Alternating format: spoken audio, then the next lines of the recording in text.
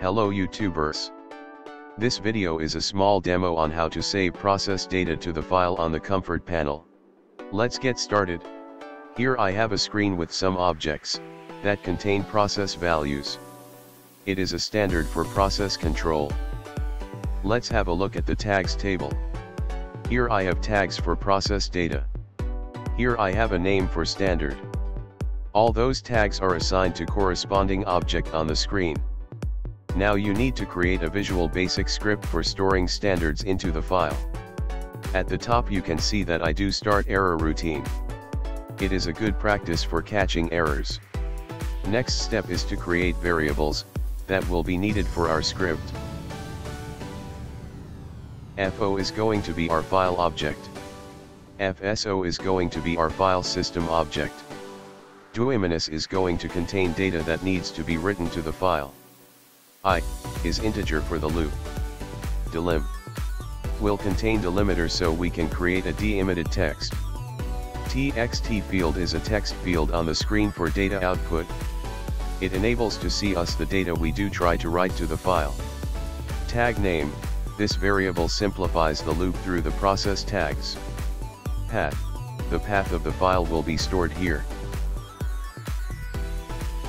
Now let's assign text field that is on the screen to our variable. Our data string starts with the name of the standard, so I do write it in first place and adding delimiter. Before storing standard name, I do check if it is not empty. If so, then error message will be entered into text field. On the error I do release the memory and exit the sub. Next goes for loop to add the process values to the data string. As you remember, my tag names are value 1, value 2, and so on. So here I do assign name value to the variable tag name and add an index to it. Again, error catching and freeing memory. We do not need to add delimiter for the last value, so here I do check for highest index. If it is lower than last one, then I do assign semicolon, otherwise, empty. If you need to have delimiter after each of value, then you are free to remove this check. Then I do add the value to the data string. Catching error again. When the loop ends, I do store the data to the text field, just to check if everything is okay. And catching error again.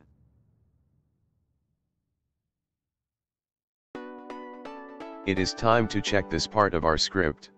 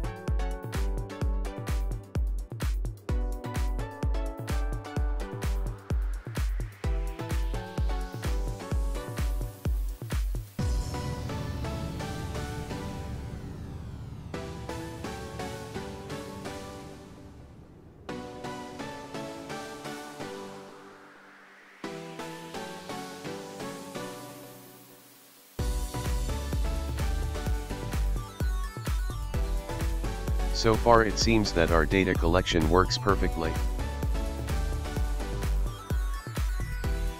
Now it is time to write a second part of the script, which will ensure data store into the file. First we need to create file object and file system object, and trace for any errors. After creation of file system object, we can use methods. Before opening file for write, we need to check if it exists. To achieve that, a method dir can be used. This method returns a string representing the name of a file, directory, or folder that matches a specified pattern or file attribute, or the volume label of a drive. If dir method returns empty string, it means that file does not exist.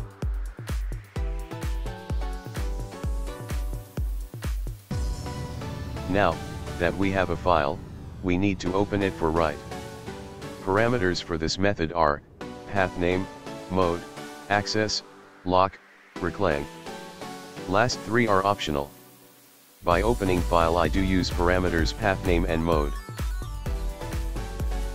You can see all the modes here.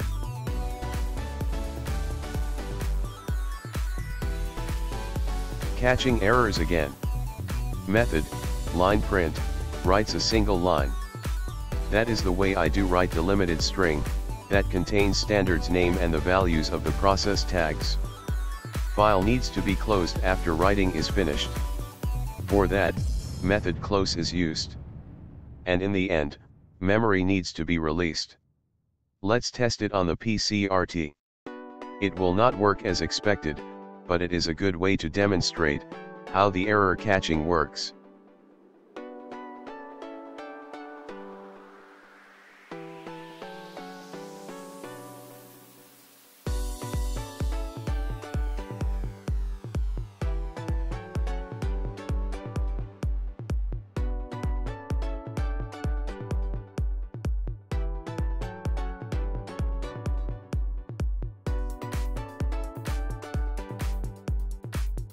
As you can see, data preparation looks okay, but I have an error at the position, where I do try to create a file system object. Let's switch back to the script. The error occurs at this position. It is because to create a file system object on the PCRT, a different syntax needs to be used. We need to load the project to the panel. I have connected to my panel using Smart Server. You can find a link to the video that explains how it works in the description. Let's try to create one standard.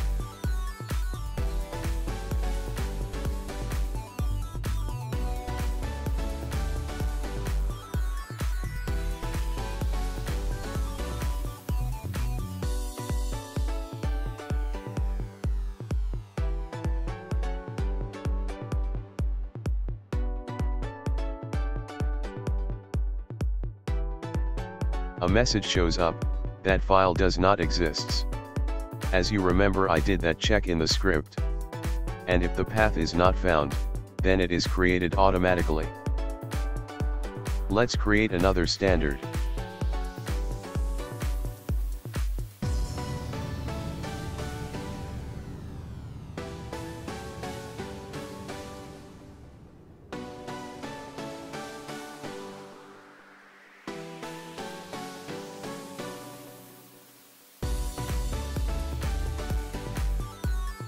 This time message about missing file did not show up, as file is already exists. Let's create another standard.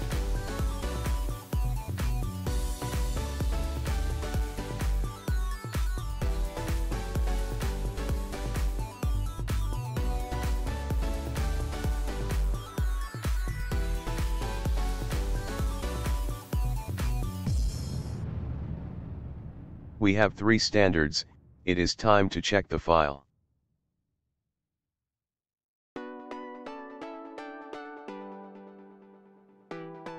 This is the file that we have created. It should contain 3 standards. Let's open it to see what's inside.